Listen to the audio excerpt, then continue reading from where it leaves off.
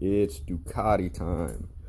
Sorry about the mess in here, but getting ready to take the side cover off for the stator to access the starter clutch. I just did a starter in it, worked fine for 5 days, and started messing up again. If I didn't have stuff undone, I'd show you what it's doing. I have a video before this one. You can hear what it's doing. It's one of the more extreme cases I've seen, but so the process is pretty straightforward. I would begin with draining the coolant, draining the oil. You can drain your coolant to a port right here. It's a 6 mil or 5 millimeter Allen, and so here's some of the tools that you're going to need to do the whole process here. I got a 5 millimeter and a 3 millimeter Allen, something to turn them with. You got your 14 millimeter for the drain plug if you choose to drain the oil. This bike's got 8,700 miles. I figure I'm just doing the 9,000 oil change while I'm here. I already did the spark plugs. I had it all torn down, get to the tank and everything. Had people saying they wish I would have made a video of doing that. Hopefully I don't have to do it again till 19,000 or 18,000 miles, but it's straightforward. I didn't have a manual when I tore it down, but I accessed one to get all the torque specs when I put everything back together. So I've got an 8 millimeter, or another thing to turn your Allen wrenches with. Need a 6 millimeter. Now that's for your shifter and your secondary drain plug with the magnet on it. Flathead, access your coolant lines, whatnot, pry something off. Another Allen wrench set, got a light so I can see what's going on. Now this is to remove the cover. You can choose to buy the tool or make the tool. I ended up making the tool, pretty rudimentary, but it works just fine. Got your 2 bolts going there, something to turn them with. And you're gonna need black silicone. So, show you how and where to drain the oil here real quick. Alright, well, for simplicity of the video, I already changed the filter. Filter number KN153. And your drain plugs, right here, you got one on the side, one on the bottom. One on the side is a 14 millimeter.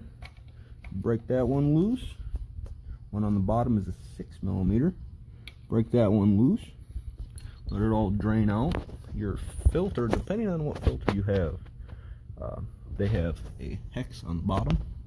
Use a 17 millimeter. Break it loose.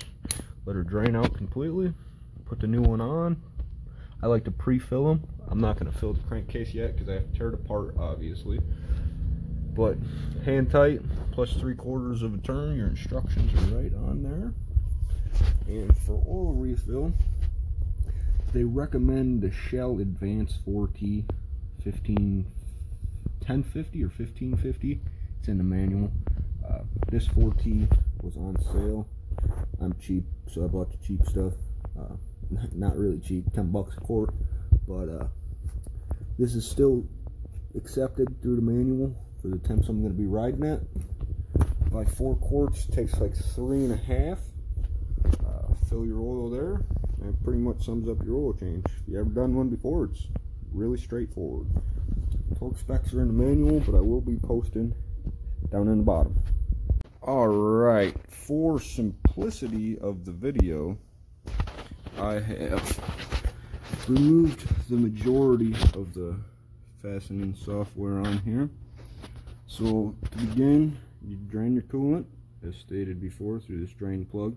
Now, to refill, you're going to have to remove the right side fairing, which is a screw here, with a large tin nut on the back side. Probably have to use a crescent wrench because I had a normal wrench and it was a little bit too thick. And inside here, there is 1 bolt, 2 bolt, 3 bolt.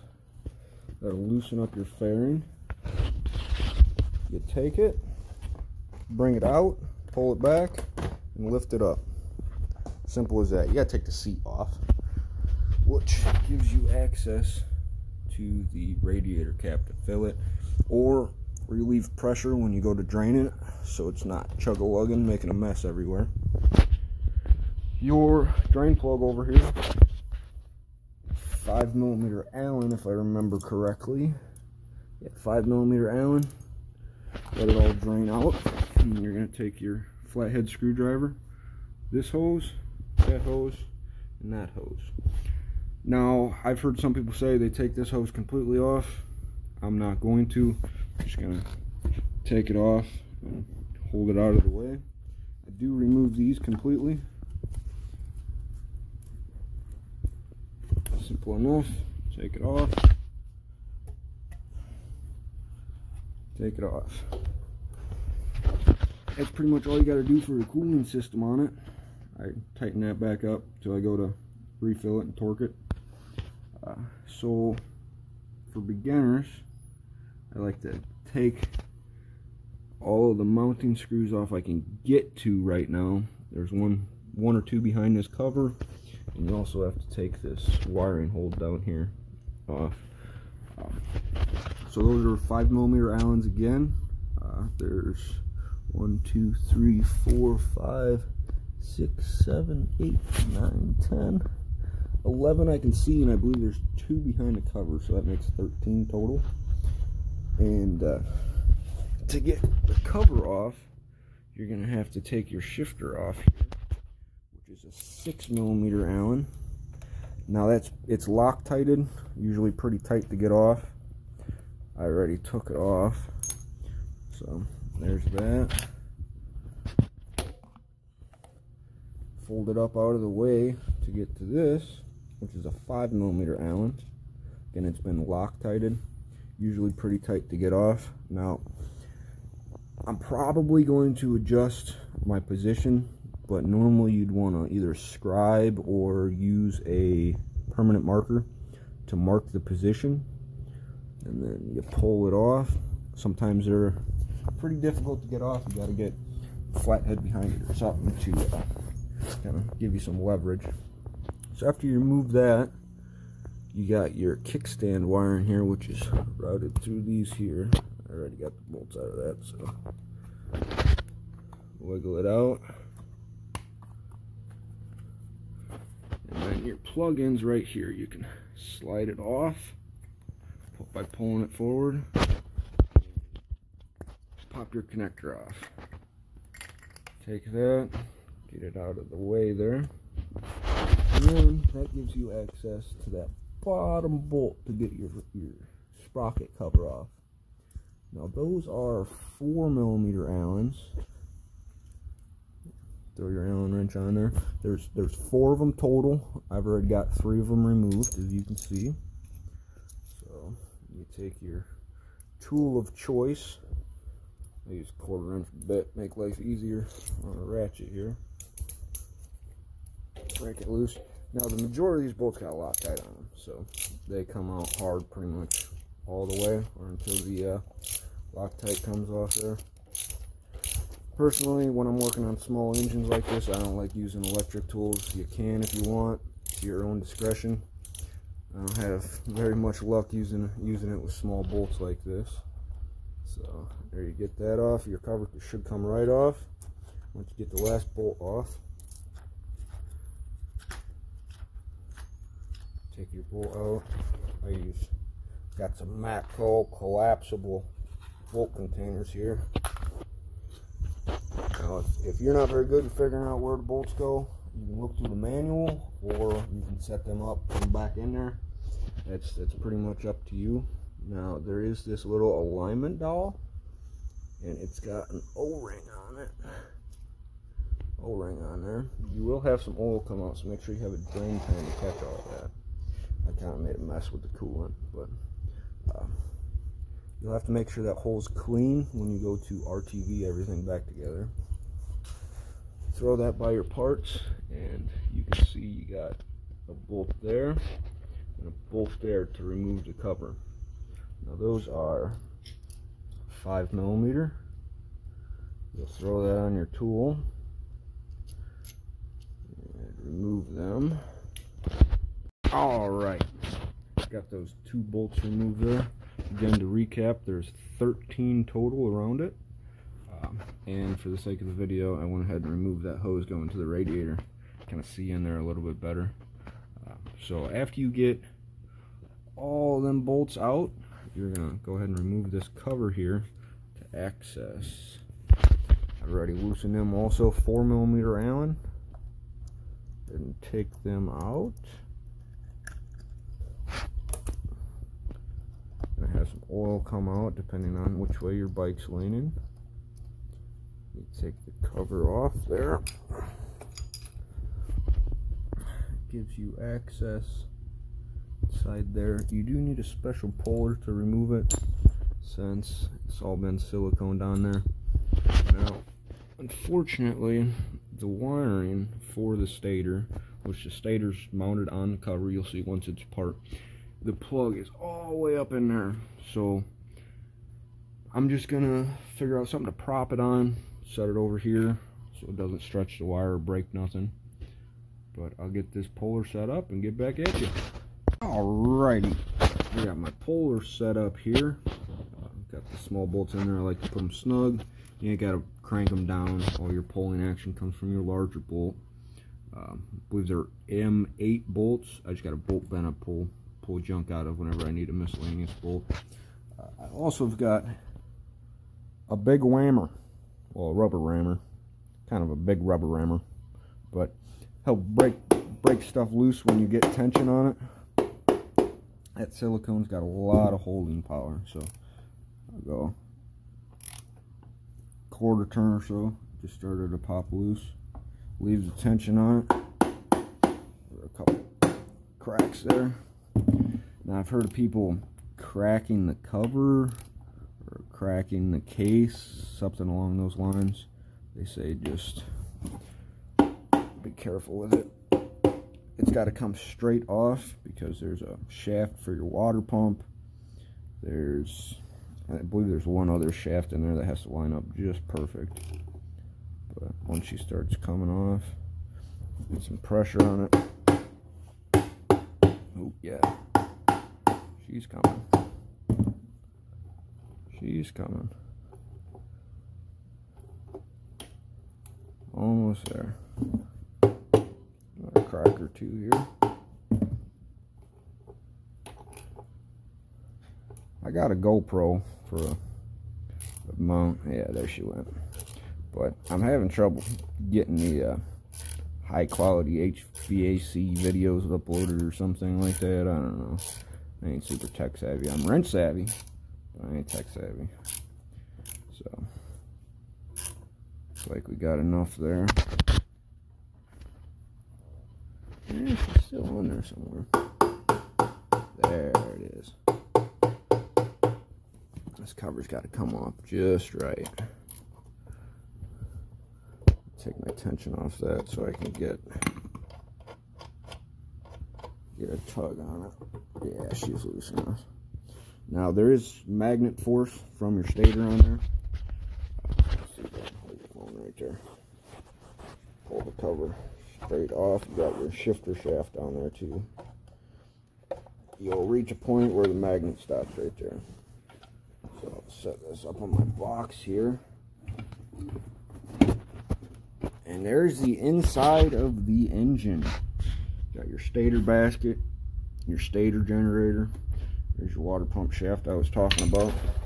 And it's also got like an idler there, along with your shifter shaft. Now, I already replaced the starter, like I stated before. If you were just doing the starter, there's your 2 bolts right there and right there that you'd remove in order to slide the starter out. There's also a bolt there and un momento. There's a bolt on the back side, and then you got your wiring.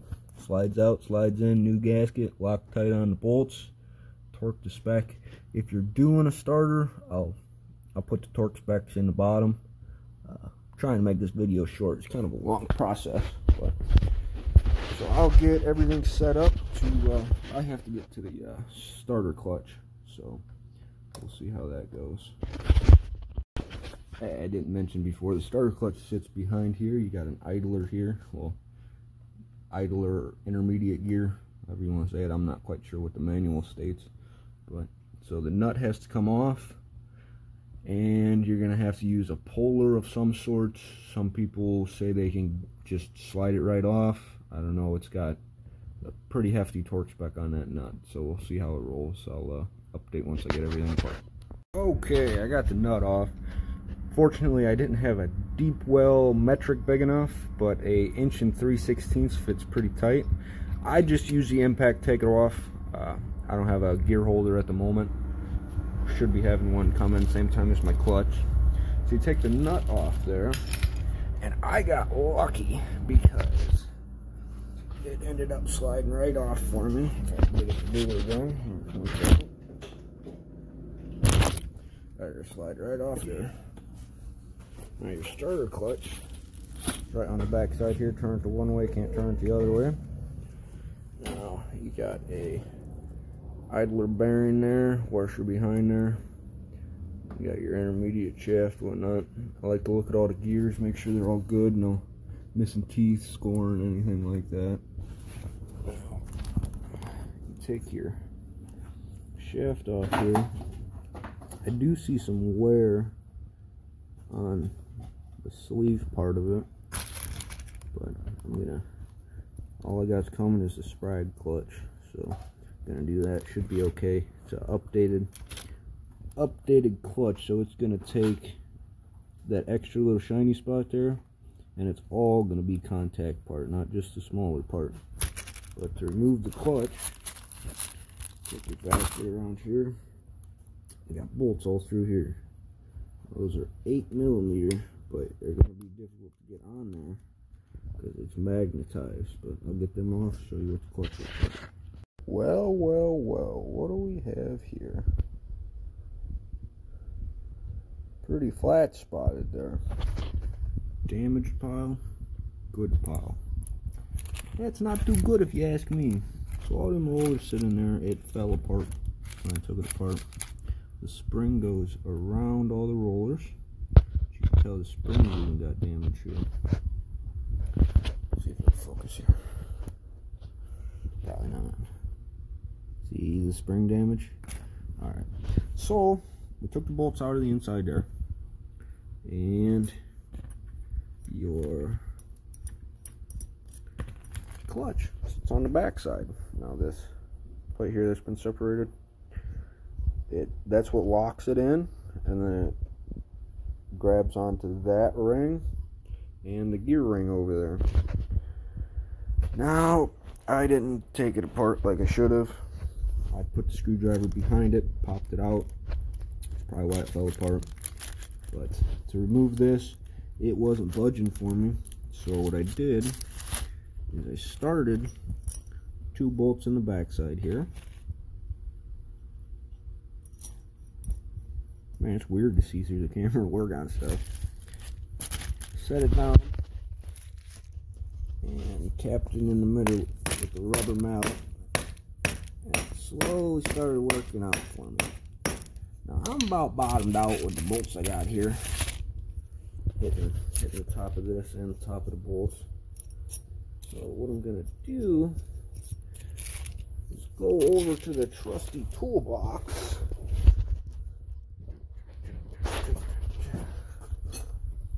Grab a leg foot. Poocher looks dead. It's hot out. It's like 92 degrees is on the clock. Hopefully I can just pop that out. Alright, well the lady foot did the trick, getting that out of there. You can see the wear a little bit more in there. Realistically, I should replace this. If I had a Ducati dealer closer, I probably would, but the nearest one's 250 miles away. Actually, I had to call and order a clutch from them because internet has it, but it's coming from Europe. So, hoping it does the trick. Hopefully. But I'm still waiting on the part. Should be coming in anytime now, but for now I'll wrap up this video. It's been kind of lengthy, so I'll update reinstallation. The only other thing you got to do on here, you got to clean off all the gasket material. Got to be nice and clean. I just use a normal scraper to do all that with, and then it's ready for installation once that's torqued.